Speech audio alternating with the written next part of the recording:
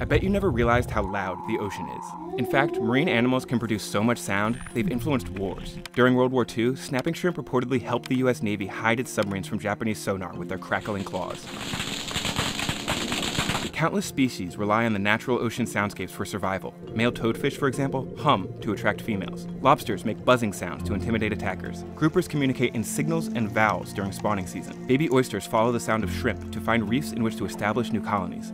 Unfortunately, the Industrial Revolution brought about man-made noise that altered the ocean soundscapes. Those impacts are only furthered by overfishing, which endangers highly vocal sea mammals, and plastic pollution, which damages kelp forests and other natural noise filters. The use of sonar devices has been linked to mass whale strandings. Vessel noises reportedly disrupt bluefin tuna migration by breaking up school formations, and some dolphins have had to simplify calls to communicate effectively amid increasingly louder ambient noise. Fortunately, scientists believe it's easier to tackle noise pollution than other marine stressors.